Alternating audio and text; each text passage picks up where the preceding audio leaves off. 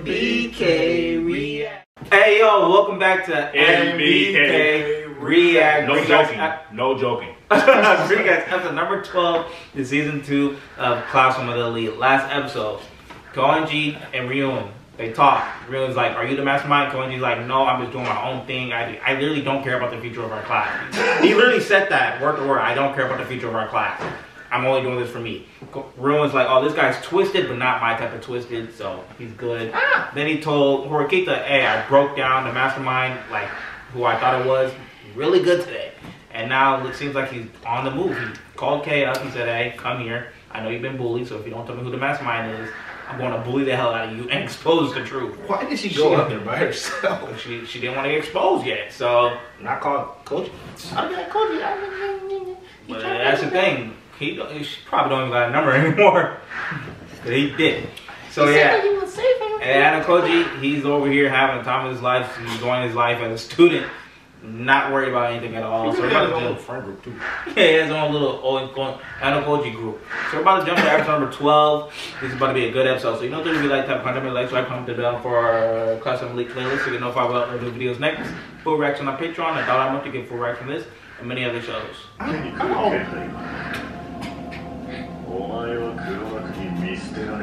you really have too.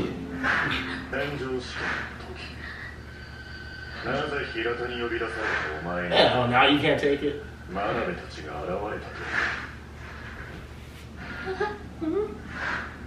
think it was on her ass. She didn't realize.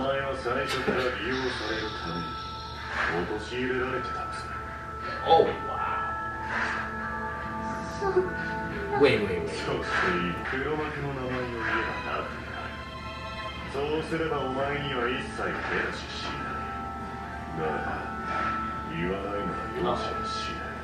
She better rap for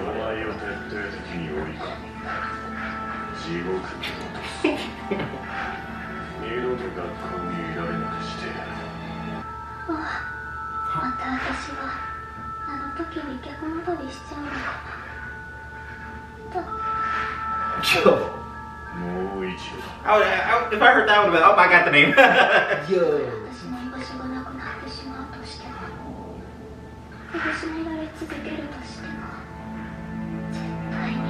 Okay. Oh, and she got some color back to her eye. Nice. Nice. Oh my God. Ouch.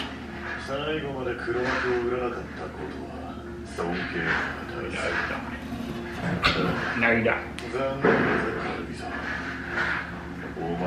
What if you let those first start screwing up?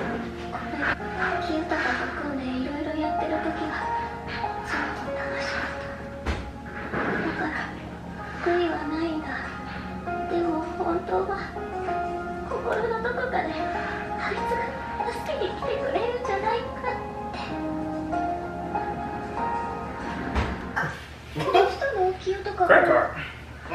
悪いな。やっぱり今日は帰る。なんかあったのか？実は昨日徹夜してて眠気が襲ってきた。何それ？また冬休みにでも誘ってくれ。重要な情報をお伝えしようと思いまして。このままでは今日を境に D クラスは二度と上に上がれなくなりますよ。何を言っている？今頃龍炎が軽井沢を呼び出して面白いショーを始めていることでしょう。私を動かして軽井沢を助けさせるつもりか？協力をお願いしたら受けてくれますか？調子に乗るなよ。この学校では教師は生徒同士の問題には安易に介入しない。断っていいんですか？何が言いたい？先生に何かしてほしいと言ってるわけじゃない。見届けませんか？この一件の結末を。こう生きたのね。どういうこと？ I knew it, bro. 元生徒会長に龍炎たちを止めさせるとでも？違います。俺が依頼するあくまで事後処理です。それと先に手を出したのは C クラスだと万一の時に証 What if they knew each other in the wedding, です bro? よね。彼は一人で戦争を終わらせるつもりなんですよ。なんだと竜への血を単独で抑え込む策があるとでも言うのか。 Don't panic. I'm the one you are seeking for.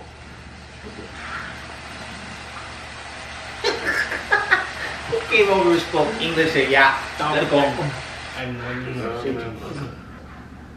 なんであいつが。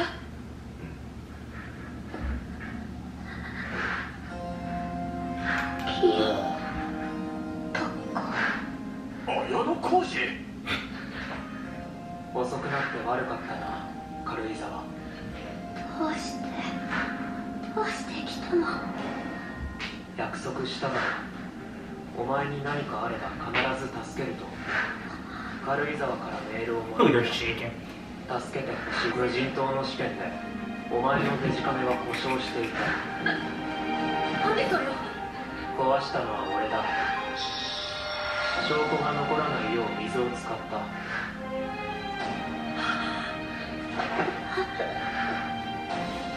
さっきまで恐怖が消える。もしお前が黒幕だとしてだ、俺には悪手に見えるさ。この一件でお前が取るべき最善策は軽井沢を見捨てることだった。一人で敵中に飛び込んでどう乗り切るつもりだ。見せてみろよ。どんな策を用意してきた。策、そんなものはない。ああ、俺はただ軽井沢を迎えに来ただけだ。 Get off of me. 暴力はこの世で最も強い力だ。どれだけ小細工しようとも暴力の前には屈するしかない。 I forgot, was this show? It was like, what's the best thing to counter violence, whatever? Was that this show? 二度と反乱。この場にいる4人じゃ俺は止められない。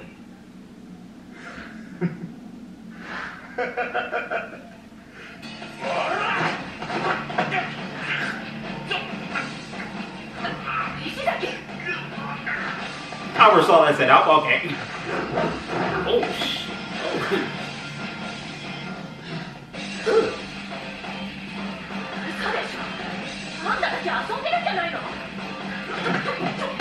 Get off me, guy! Oh my god! No, they fighting this clean. He said, "Save your breath, just coming." Yo, of course you think he's Spider-Man with that combo. Yo, broke him down to his knees and kicked him. 暴力で決着をつけるこの状況は俺が作り出したものだ。俺が本気で正体を隠すつもりなら最初から真鍋を利用したりしない。 Oh my god! Wait, 計 wait. 画通りに全てを動かした気でいたかもしれないが俺の手のひらであえて泳いでみせた。そう Yes, bro. What the こ heck? っちが泳がせてたんだよ。なるほど。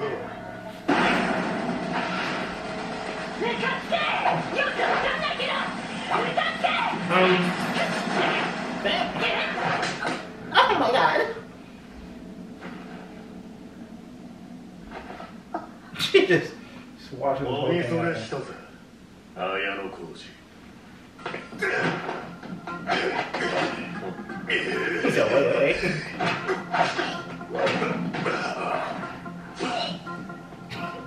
やるな龍炎。面白いな。たまらねえよ。綾野浩二。 He's stuck got a 俺に power. とっちゃ全てがゲームだ。他のクラスを潰すのも黒幕を引きずり出すのもな。 Damn! 修羅場で磨かれた独学の戦闘スタイル。それだけの実力があってなんで表に出て戦わない。こっちにもいろいろある。そうかよ。だったら引きずり出してやる。 Get off.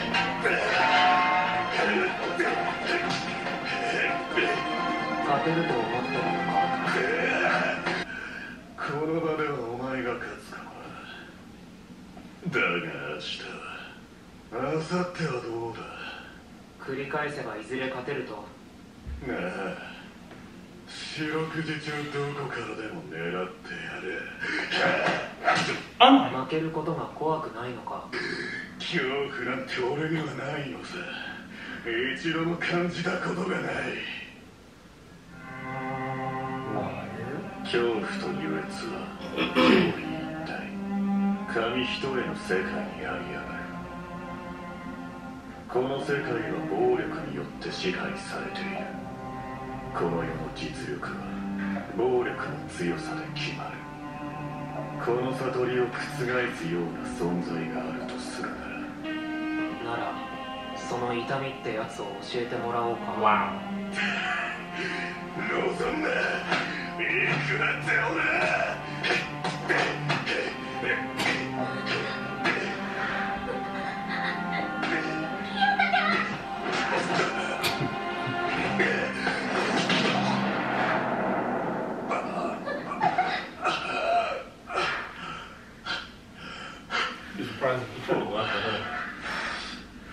普通じゃねえな。それだけの力を持ちながら。もういいさ、龍炎。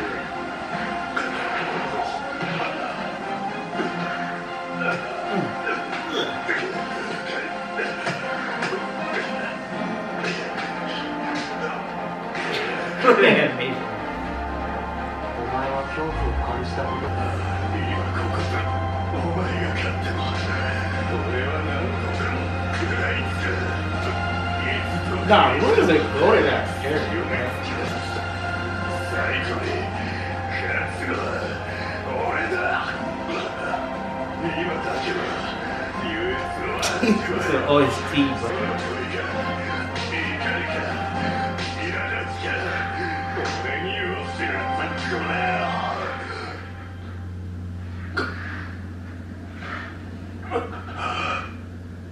お前はさっきから何を言ってるんだ。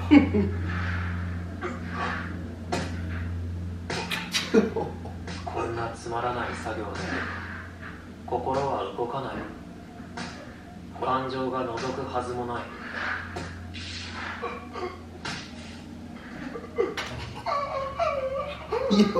ああ、それだ龍炎。Nah, this is easily one of the. He's not human. That's what I'm saying, bro. No emotion at みたいだな。自分の中にも恐怖が存 made 在 him する。 fear himself. Oh my. She just sat there and watched that whole thing, bro. ならどうして龍炎に売らなかった。自分のため、ただそれだけ。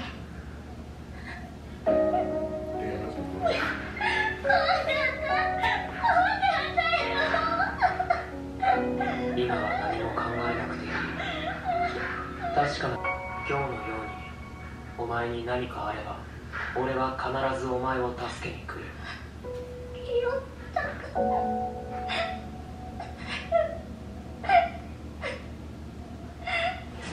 これでいい。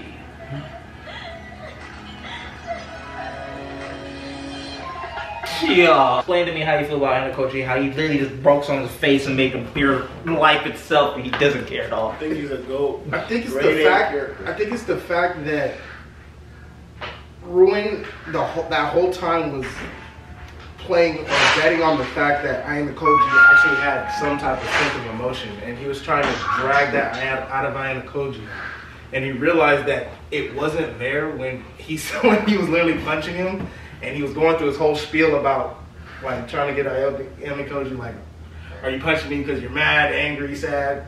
And then he just looked at him with those dead eyes and said, what are you talking about? Nothing disappointing. That's what I said, bro. He's literally a robot. That bro. nigga said, oh, what? He's literally a Nigga said, robot. what?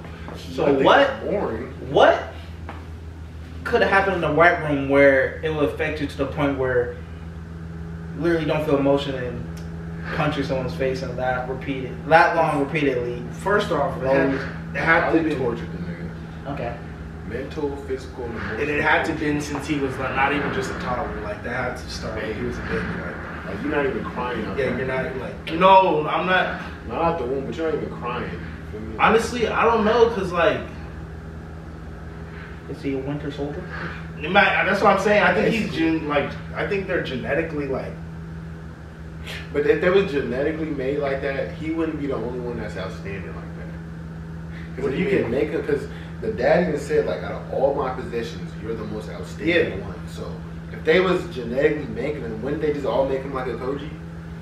Or obviously it can't be possible. So I think it's. But that goes to my thing. That goes to my theory. Why I was saying, Ayano Koji was why Ayano Koji ended up leaving, or because he was that one where the dad didn't want to sell him. Like he was selling all these genetically modified like children, and they were exceptional. But Ayano Koji came and he was like on a whole nother level, like not even on the same thing. So that's what I was thinking. Like, oh, and this hella, remember our early theory? We had a theorized that he like messed up on his test scores to get in Class D.